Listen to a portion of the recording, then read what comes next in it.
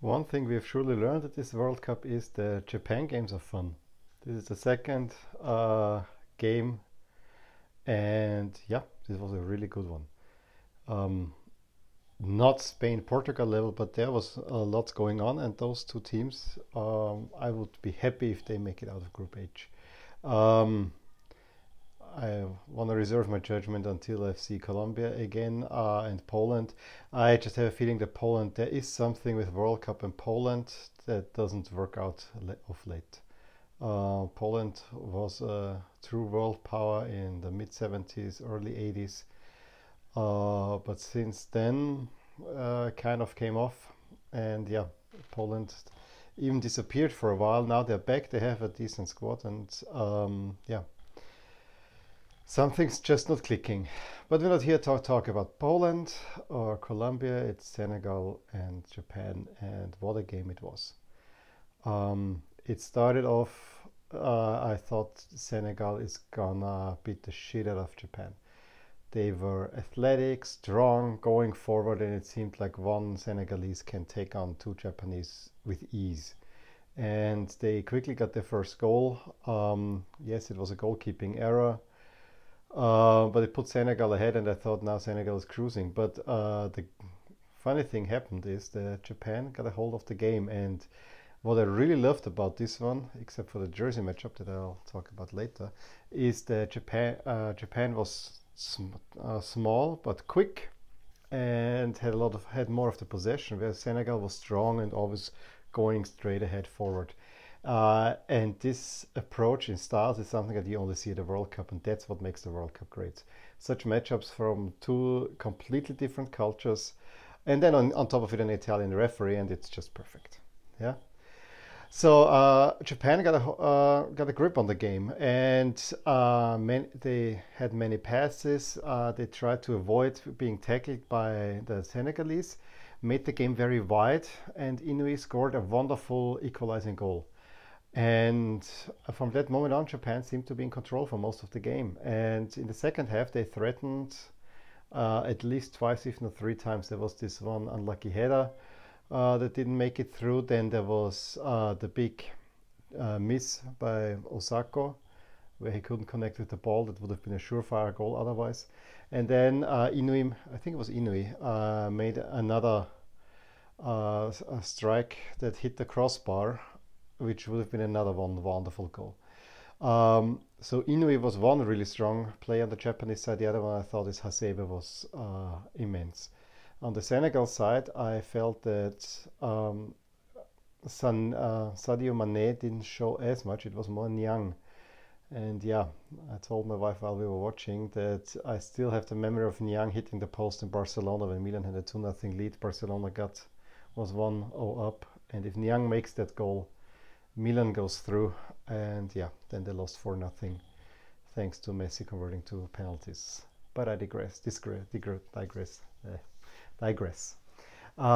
Let's go back to the game. Senegal then around the 70th minute, a little bit ahead, slowly asserted themselves as well, and then they made a wonderful goal where Niang made a crucial deflection and a wonderful goal from short angle from a very young Senegalese player whose name now escapes me.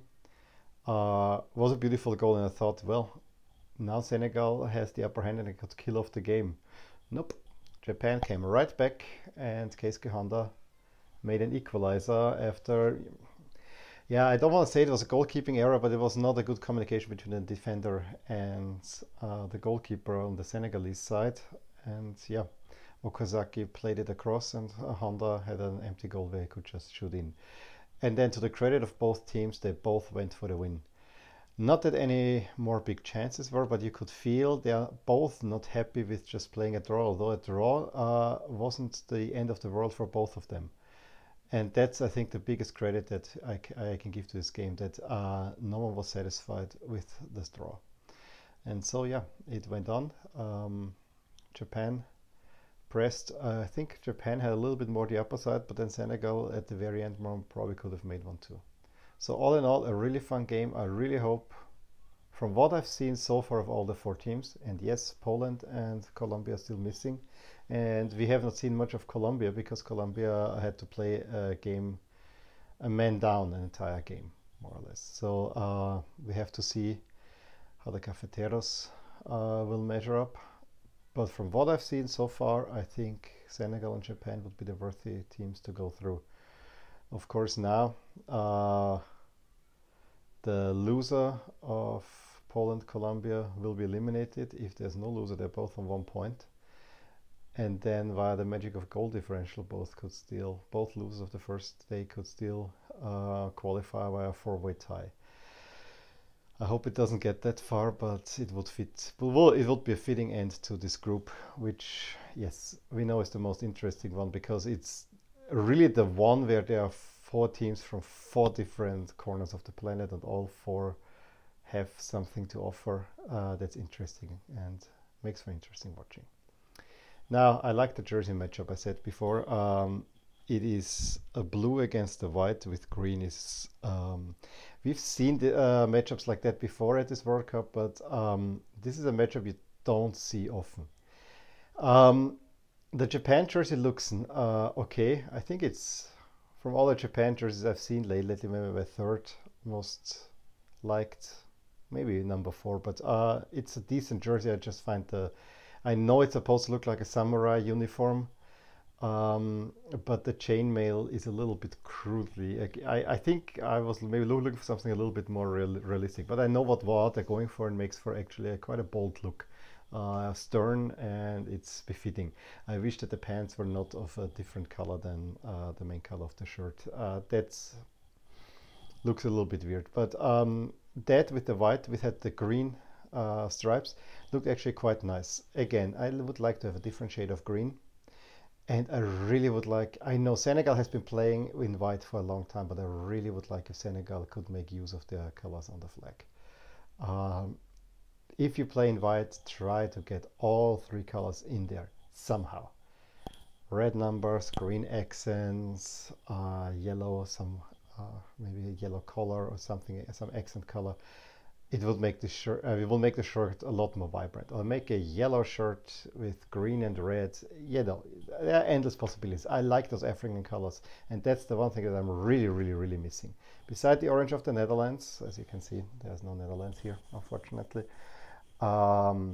The yellow, red, green of African teams is missing, and it's missing a lot. And Senegal has it a little bit in there, but they don't make good use of it. The home jersey at least is white with yellow numbers, but put some red somewhere. That's just my thought. Let me know what you think, what you thought about the game, and yeah, I will talk to you soon in the evening after the Poland-Colombia game.